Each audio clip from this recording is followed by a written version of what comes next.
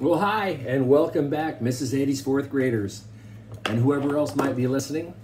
Mr. Phillips here, reading By the Great Horn Spoon by Sid Fleischman. I always want to call him Jim Fleischman. Boy, that was a good chapter, that chapter 16, wasn't it? See, that dentist, that quote-unquote dentist, was really Cut-Eye Higgins. They found out he was posing as a dentist, so Praiseworthy and Jack went and found him, and lo and behold, the town folk were about to kill him. They were about to hang him from a tree because he stole a horse. Well, they talked the town folk out of that by pretending Jack had a toothache and needed to see a dentist, something terrible. And then they talked the folk into not hanging him at all. Wait till a new dentist comes to town and then hang him. And so his life was spared. And they got to question about the map, and it turns out there was a map. It was a map to a gold mine, but it had been found by other people, and it was being mined. So the map, it was worthless information, no good at all. So they went and dug a hole, because they were going to hang him someday, the town folks said. They said, okay, Praiseworthy and Jack, you guys go dig a hole. And let's see, Jack tried not to think about Boston. It would soon be time to start back, and all they had to show for their labors was a worthless map. Poor Aunt Arabella, he thought. They'd lose the house for sure. The entire trip to California was beginning to look like a wild goose chase. When they got the hole 4 feet deep, they couldn't go any farther. They hit bedrock and struck gold. Oh! Chapter 17. This is the second to last chapter. We're almost done with this book. I kind of don't want it to end. Chapter 17, the 15th of August. Jack very nearly jumped a foot. By the Great Horn Spoon, he yelled. Look! They always say that. It's like oh my gosh, can you believe it? By the Great Horn Spoon. We got to bring that phrase back. That's a good one. I see it. Pay dirt. And Praiseworthy exclaimed, Yeller as can be. The gold refilled itself like bits of sunlight trapped in the loosened earth. The two partners flung their hats in the air. In sheer exuberance, they clasped arms and swung around and around in the oblong pit. We've done it, Jack! We've done it, Praiseworthy roared. We've struck it rich. It was a moment before Jack, in his excitement, realized that Praiseworthy had called him Jack, not Master Jack. Just Jack. Plain Jack, the way he'd always wanted it to be. He thought he'd never stop leaping for joy, but then he fished out a golden lump and he beat it with a stone, flat as a button. Remember, gold is soft. When you hit it with a rock, it flattens out. It doesn't smash up or break up. It flattens. Gold is soft. Very heavy, but soft. Cut some stakes, quick, Jack. Anything would do. Praiseworthy drew his tattered umbrella from their pack and pounded it into the ground. It made a fine corner post for their claim. Jack stripped a fallen pine limb with their clasp knife. Praiseworthy measured out 50 feet by strides, which would give them plenty of elbow room. Soon they had the boundary staked, and Jack ran from corner to corner, hanging tin cans in place. They had their claim, legal as could be. Remember that? That's how you stake your claim? Put a bunch of stakes around it, put cans on top, and everything within that square, well, that's mine. It's not yours, it's mine. I get to mine this gold. They had their claim, legal as could be, and Praiseworthy laughed. Cut-Eye Higgins has done us a good turn in spite of himself. After the first day's washing, Praiseworthy went to Coloma to buy a Long Tom, and Jack stayed behind with the squirrel gun to keep an eye on things. Within 24 hours, miners had staked claims everywhere around them. The place quickly got the name Grave Digger's Hill. Praiseworthy and Jack worked from morning till night. They carried pay dirt bucket by bucket down the slope to the sluice box in the river. The hole grew wider and longer. They filled a buckskin pouch and tied it off at the top.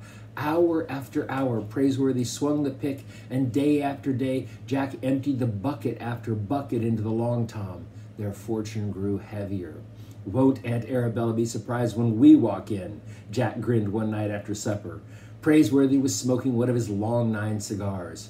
Why, we'll be able to use sacks of gold for doorstops. Praiseworthy gazed into the coffee fire, and his fingers touched Miss Arabella's small portrait, buttoned away in the pocket of his shirt. She was so far away, a continent away, in Boston. He wondered what she was doing at that very moment, staring into the fireplace and thinking of him, perhaps? But that was nonsense. He told himself quickly and turned from the fire. He must not forget his place. Once back in Boston, he would take up his old duties again. He reminded himself firmly, born and bred a butler, like his father before him and his father before him. Miss Arabella would be lost without him. Why, Boston would never accept him as anything but what he was, a butler. Still, Boston was a long way off, and there was the sound of the river below to enjoy and the cigar between his teeth to savor. One morning, a miner came rushing up the hill from Shirttail Camp. "Doc Higgins has escaped." "What's that?" said Praiseworthy, dropping his pick. "Yup, during the night. He used them forceps of his on the jailhouse we built, pulled the nails through like he was yanking teeth, and got a board loose. Slipped right out. He's long gone by now, and good riddance." Praiseworthy wiped the sweat that had rolled down into his whiskers. "Maybe he learned a lesson, but I doubt it. He's just running from one noose to another. There are plenty of hanging trees in the diggings, and he'll be standing under one sooner or later, with his feet off the ground." After almost 2 weeks of busting ground and shoveling dirt, their claim began to play itself out. The washings grew thinner and thinner. One by one, the other miners gave up on Gravedigger's Hill. It had boomed, and now it was dying. The boomers pulled their stakes to follow rumors of some other gold strike. On the morning of the 15th of August, the day Praiseworthy was to face the Mountain Ox in bare-fisted combat, the two partners struck their tent. That means they took it down. Praiseworthy seemed in no hurry to keep his appointment in Hangtown. Jack wondered if Praiseworthy had changed his mind. "Not on your life, Jack. We'll make it." Jack blindfolded Stubb, and they loaded up. Remember, they have to blindfold the donkey to get it to do what they want? They had 11 heavy pouches of gold dust, worth a fortune in San Francisco, provided we get it there, mused Praiseworthy. We might meet up with road agents again. Exactly. This squirrel gun of ours barely scares off squirrels. Jack, I think the time has come for shooting irons. Jack's heart took a leap. A four-shooter? I think a four-shooter would be an excellent choice. They stood for a last moment, gazing at their claim. The umbrella still rose from a corner with a tin can on top. Praiseworthy left it there. Gravedigger's Hill had been good to them, and they walked away as if they were abandoning an old friend. Almost at once, several Chinese miners with pigtails dangling from their flat straw hats moved in to work over the diggings. "Good luck, boys," Praiseworthy called. At Coloma, they traded in their pick and shovel, tent, and gold pans. They wouldn't be needing them anymore. They left Coloma on the stage, each with a revolver tucked in his belt. Jack rubbed his hand along the butt of the four-shooter. He felt invincible. He turned for a last look at Stubb. They had sold him to the justice of the peace, and at that moment the official was sitting in the dust, his legs spread out before him. The burro stood looking very pleased with himself. "I forgot to tell him Stubb thinks he's a mule," said Jack. Praiseworthy smiled. "I'd say the justice of the peace just found that out for himself." Sounds like Stubb bucked him right off. They reached Hangtown late in the afternoon. The main street was hung with bunting as if it were the 4th of July. The place swarmed with miners, horses, mules, and burros. It looked to Jack as if every man and animal in the diggings had come to town. When Praiseworthy stepped out of the stagecoach, a shout went up. "There he is! It's Bullwhip himself!" Pitchpine Billy rushed over with his ears bent under the weight of his hat. "It's about time," he spit. "The boys was grumbling that you run out on the match. Not that they blame you. Howdy, Jamocha Jack. Howdy, Pitchpine Billy." In another moment, Jimmy from town had crowded around, and Buffalo John and Quartz Jackson. "You'll have to excuse the missus," said Quartz Jackson. "She don't want to watch." "Let's get on with it," said Pitchpine Billy. "Where is the Mountain Ox?" "Eating oysters over at the Chinese Chow Chow," someone answered. "He got hungry waiting around." "Somebody fetch him. Boys, spread out." The miners formed a large circle in the center of the street. Others climbed on roofs of stores for a better view. When the Mountain Ox appeared at the doorway of the Chinese restaurant, Jack's heart dropped to his boots. The man from Grizzly Fat Flats grinned. He had a neck like the stump of a tree. There was oyster juice in his beard. His chest looked big around as a flour barrel. "He's a large gent at that," said Praiseworthy, studying his opponent at a distance. He handed Jack his revolver, together with the buckskin pouches tucked under his belt, and weighted down his pockets. "I just wish we'd never come back here," Jack muttered. "It's not a fair match, no sir. You want me to back out?" Jack took a breath and then shook his head. "You gave your word. You've got to stick by it." "That's right. And anyway, I intend to lick him." Praiseworthy stripped off his shirt. The mountain ox across the way did the same. He was hairy as a grizzly bear and looked twice as broad. I think we just figured out what's on the cover. That's supposed to be Praiseworthy? Is that how you pictured Praiseworthy? Maybe the mountain ox, but I'm not sure that's quite how I pictured Praiseworthy. Boy, he is ripped. Well, here we go. Let's find out what's going to happen. Jonas T. Fletcher, the undertaker, stood in the clearing. "You two gladiators ready?" Praiseworthy nodded. The mountain ox wiped the juice from his beard. He grinned and turned to a Chinese in the crowd. Lee, go fry me up about 24 more oysters. I'll be there in a minute, soon as I whip this bullwhip, fella." "Come out fighting," said the town undertaker. "If either one of you gets killed, I'll give him a free funeral job. May the best man survive." The undertaker scurried out of the clearing. Praiseworthy stepped forward, striking a pose with his arms. "Elbows in," he told himself. The mountain ox came out with his arms spread like wings of a buzzard. Yeah, maybe that's it. The crowd stood tense. Squirts of chewing tobacco raised silent puffs of dust. Jack's heart was pounding in his ears. The gladiators closed the distance between them, and the pride of Grizzly Flats wasted no time. He swung an arm with enough power to burst through a barn door.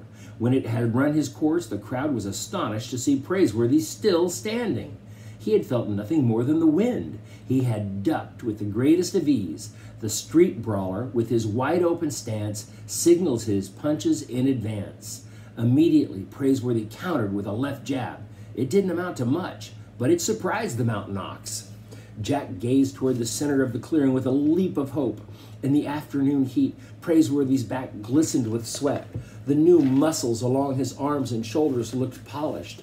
Almost 2 months in the diggings, swinging a pick from morning till night, had their effect. He had the power to bust through a barn door himself. "Come on, ox, finish him off." "Don't be scared of him, bullwhip."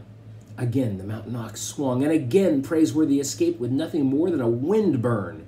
He was getting the hang of it. He was vigilant. He concentrated. He knew that one misstep, one miscalculation, and the mountain ox would end the match with a single blow. 5 minutes passed. To Jack, it was 5 hours, 5 days. The mountain ox swung one haymaker after the other, but Praiseworthy dodged, ducked, or stepped inside. He cut a tall, lithe finger in the afternoon dust. Having by now made a thorough study of his appointment, as the book advised, remember he read a book about it. You can learn a lot from books. Praiseworthy devised his attack. Left jab, right jab, he told himself. Keep them coming like bee stings. The mountain ox may be all muscle, but it's nose to nose. The crowd, in excitement, watched and chewed tobacco and squirted juice. Not only was Praiseworthy still on his feet, he hadn't been touched. The oysters in the Chinese chow chow burned to a crisp. Praiseworthy kept jabbing with his left, and the mountain ox's nose turned as round and red as a tomato. Once, when the gladiators had worked themselves to the very edge of the crowd, the mountain ox let fly a carefully aimed wallop. Just as carefully, Praiseworthy ducked, and the blow collided with Cheap John, the auctioneer. He went flying backwards, knocking down 6 miners like so many dominoes. The bout continued without let-up, and the sun began to set through the pines. Praiseworthy had hardly exerted himself. He would duck, dispatch a left jab, and resume the stance he remembered so well from The Gentleman's Book of Boxing. That's the book.